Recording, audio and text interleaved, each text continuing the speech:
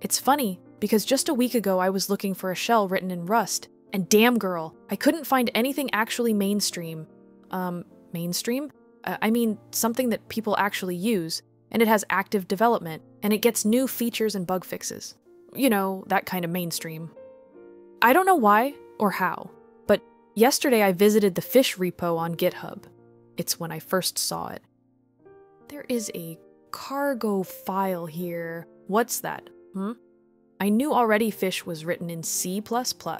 So, what's going on here, Chief?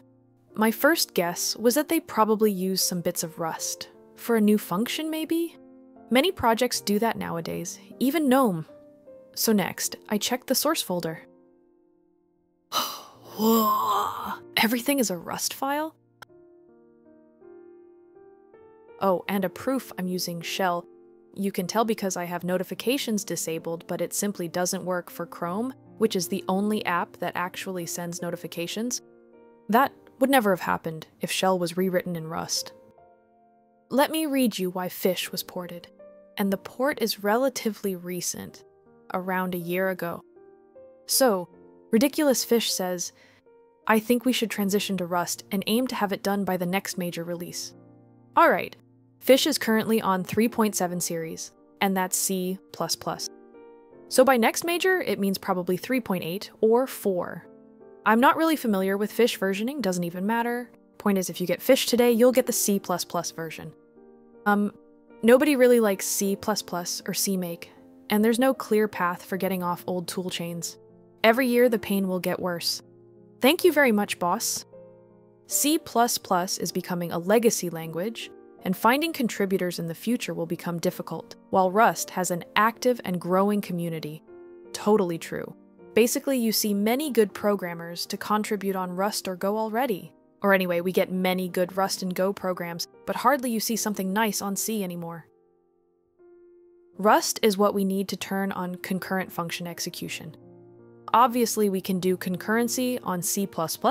I guess he means that in Rust is just easier, and much safer, translating in much less bugs and better performance.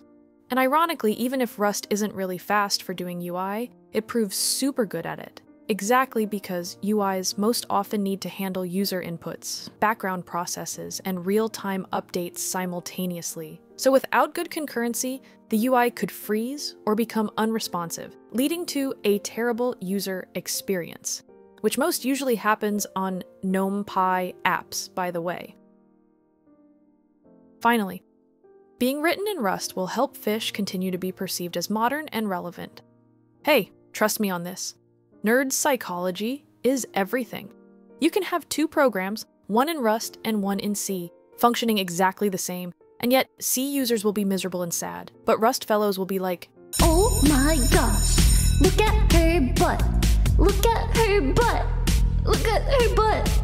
Then he says, this should be thought of as a port instead of a rewrite, because we would not start from scratch. Instead, we would translate C to Rust, incrementally, module by module, in the span of one release.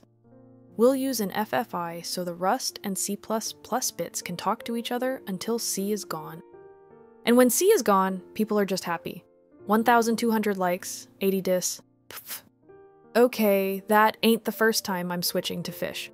I've done it a couple of times long ago, but I was always coming back to Z Shell for a few reasons.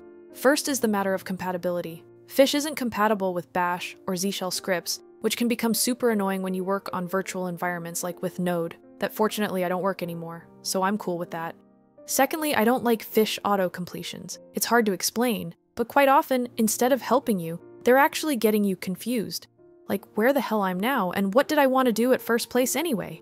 I haven't worked that out yet, but I'm certain I'll find some setup to make it identical to Z Shell. Finally, I didn't really have a reason to switch. Fish perhaps is advertised for its out-of-box experience, but in reality, Z Shell offers a better experience just by getting Oh My Z Shell, which it literally takes 2 minutes to install and configure it. But Rust changes everything.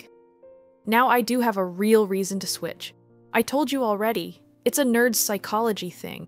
Plus, I'm quite positive Fish will gain a big development momentum, so it will just getting better, and much better than Z Shell. And I've organized a 2-phase master plan for the switch.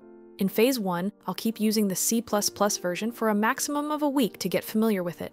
Then in phase 2, I will install the Rust version from main so I can compare and of course upload a video with my findings. But being currently in phase 1, I have made some mods to make my stay as pleasant as possible. Let me share, okay? So that's my prompt theme. Let me go inside a repository to see it better. You like? Meanwhile, Files has some cool changes for GNOME 48 release. Actually is libadwaita 1.7 stuff. And anyway, I haven't found the time to upload. I hope I can do tomorrow, and I bet you're gonna love it. And that's my fish RC, and it's on version 3.71 if you want to know. On top, I have a few aliases for starting Flatpaks faster. That's the shortcut configuration for Shell GPT I show you on previous video. And finally, I'm loading Starship theme, and I have enabled the transient prompt. Basically, I'm going to share you all my configs. Check on YouTube description, alright? Next, it's my Starship theme. Gosh, I really need to fix fish completions. I don't understand fish users don't realize how bad that is. Anywho, that's it. We'll share that too. That's actually a good theme, if you like Pill's design, huh? The other thing is that I have set up the Shell GPT, and I'm using the GPT-4o Mini. Actually, I also want to upload a video with use cases of AI on Terminal and the pricing of OpenAI. Next week, maybe? So, why did the KDE user bring a ladder to the desktop? Because they heard the interface had too many layers. Average? Oh, and last, but certainly not least, is the official Me glyph. It's part of the official Me fonts. I'll share it too, but make sure to follow the license before using it.